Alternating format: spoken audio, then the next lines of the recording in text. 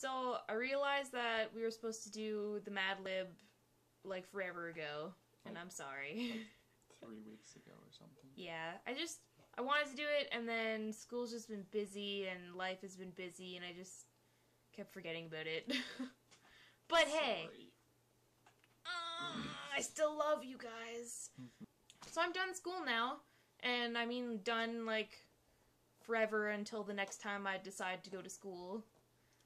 Like, she graduated. Yeah.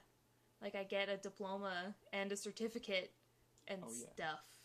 And that means that I'm gonna have a lot of time to make a bunch of videos.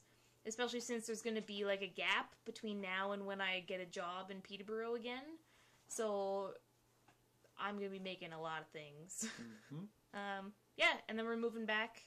Yep, and I'm gonna be working at McDonald's again. So that'll be fun. McDonald's! And over the summer, I'd really like to visit people.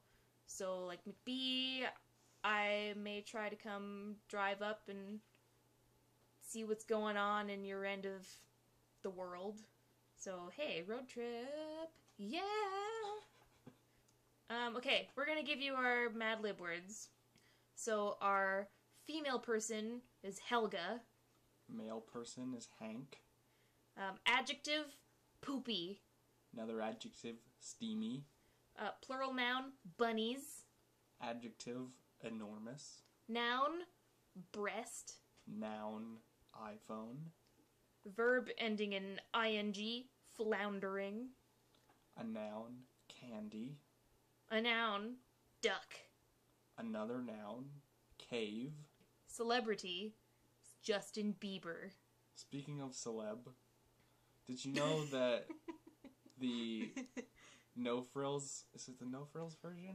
It's the Loblaws version. Whatever. PC. The Loblaws version of margarine is celeb instead of Basel because they're so lazy with naming that they just took the same letters and rearranged them.